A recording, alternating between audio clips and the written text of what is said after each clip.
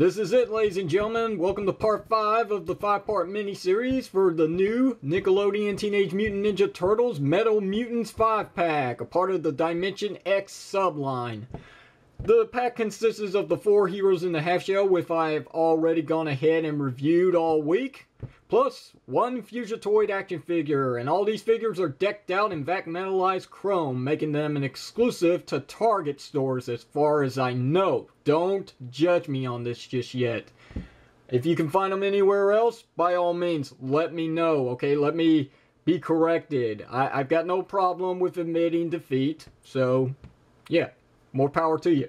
But anyway, that's all I know. Let's go ahead and bring in the Fugitoid. So, it's time for a dramatic entrance. Da da da da da da da da da da da da da da.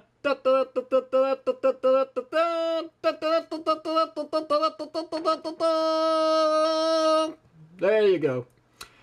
This is Professor Honeycutt, aka the Fugitoid. What else can I say?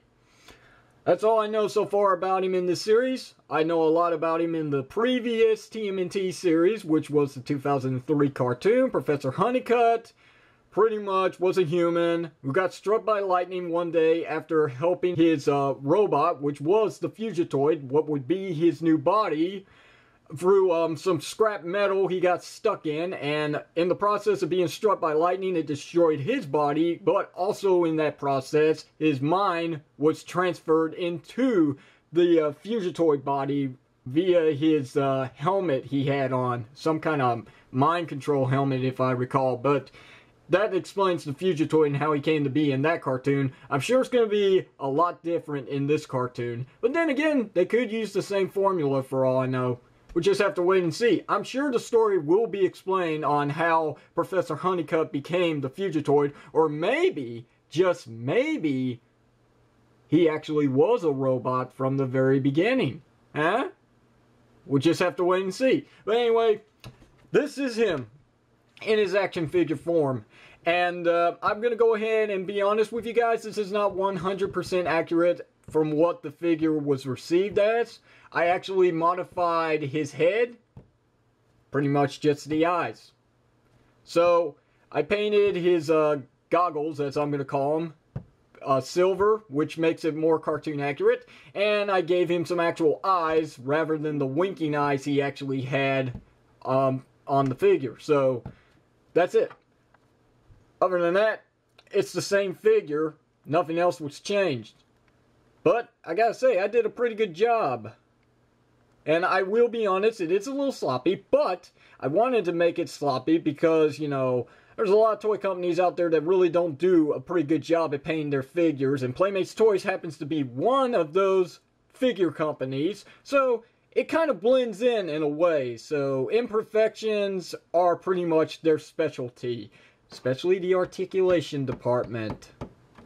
You're welcome.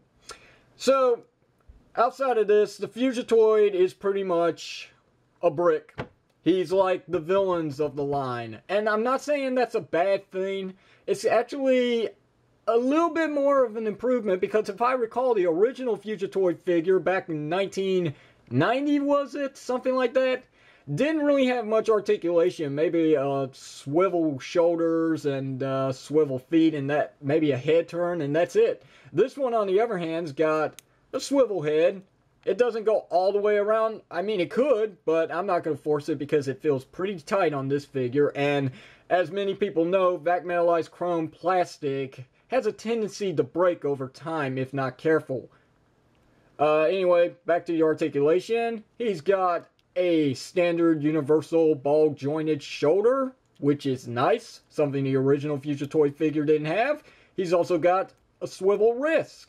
On both sides, by the way. Nice. I really like that. And last but not least, for the articulation department, well, okay, that wouldn't be right. Let me explain. Let's just go ahead and get to the universal leg joint, as you can see, any way you so choose.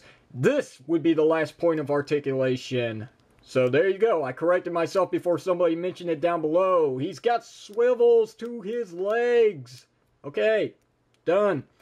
So that's it. That's really it for his articulation, and that's pretty much it for the standpoints of the Fugitoid figure. A pro about this figure that I really do like is that he is pretty much accurate. Maybe not color-wise because of the vac metallized chrome, but when it comes to scale, I think they got this figure as right as they could get it, because the figure, compared to the other Ninja Turtle figures in the show, is actually a big guy. Fugitoid is actually taller than the turtles in the cartoon, so this actually makes sense. So I'm happy about that. And that's really it for the points. I mean, I've got to say, there is one other thing outside of articulation that really could have used improvement, and they really followed that villain's formula, the way that they make their action figures of the villains straight down. I mean, everything about it is pretty much the same. You have limited articulation, and you got that crappy pre-posed feet. As you can see, this foot here, his left one is completely flat on the ground. This one, on the other hand, his right foot is actually got a bend. So yeah, he's not going to be perfectly flush on the ground. That's unfortunate, and it causes some standing issues. Make me a liar as usual, toys. Make me a liar. But that being said, he's not looking 100% straight at the camera. He's actually looking down. And it's all because of the way that he's got to have one leg back, one leg forward, and it doesn't help to mention that also, yes, because of the pre-pose of his actual legs, he's bent in a certain way that he can only really stand this way. So he's always going to be bent, he's always going to be looking down, and that's a bit of a bummer. But other than that, I really do like this figure as much as I like the 4 Ninja Turtle figures in this wave. This wave has really surprised me. It's had some misses, but that being said, these figures, this 5-pack totally makes up for that lack of great reviews this month on this channel. The reviewing station has really bounced back when it comes to the Ninja Turtles products, because I really like this 5-pack.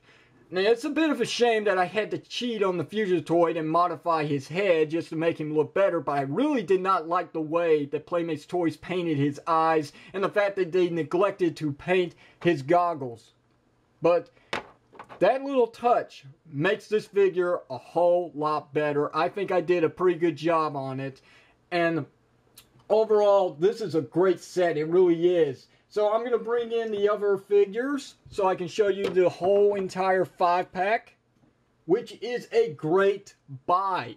Expensive, I will admit, very, very expensive, but overall, it's worth the pickup. If you ain't got these figures, if you ain't got the Fugitoid, this is your perfect opportunity to get all 5 characters of this new wave in one grab for $60 to $70. That is not a bad deal. That is fantastic. I mean, I've seen 5-packs of figures go up to $100. This is something that is worth picking up. You will not regret your decision. These figures are freaking awesome.